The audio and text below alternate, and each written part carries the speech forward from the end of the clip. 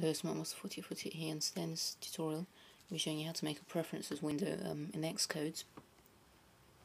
Okay, so first of all we have to create a new application. We'll go into your existing application and you need to open up main menu to XIB. And you need to go to Objects and Library and drag a new window in. So as you can see, I've got the window here. You need to make some different buttons to change different preferences inside the application. So you need to code them inside Xcode. Okay, so what you need to do now is you need to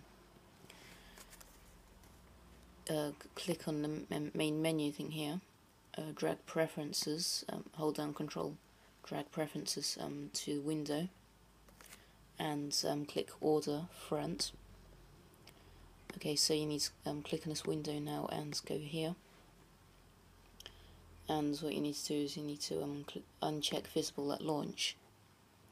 Okay, so just so you know, this is a preferences window. You can put some text here just for testing.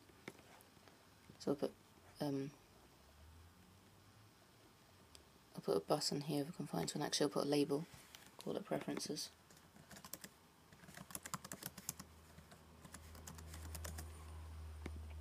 Okay, so if I save this and then build and run this in Xcode,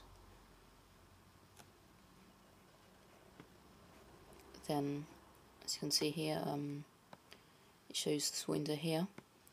But if we go to here and click on preferences, we'll see there's some preference window here. Okay, thanks for watching this tutorial. Please rank up on this video, please subscribe and check out my other videos and tutorials.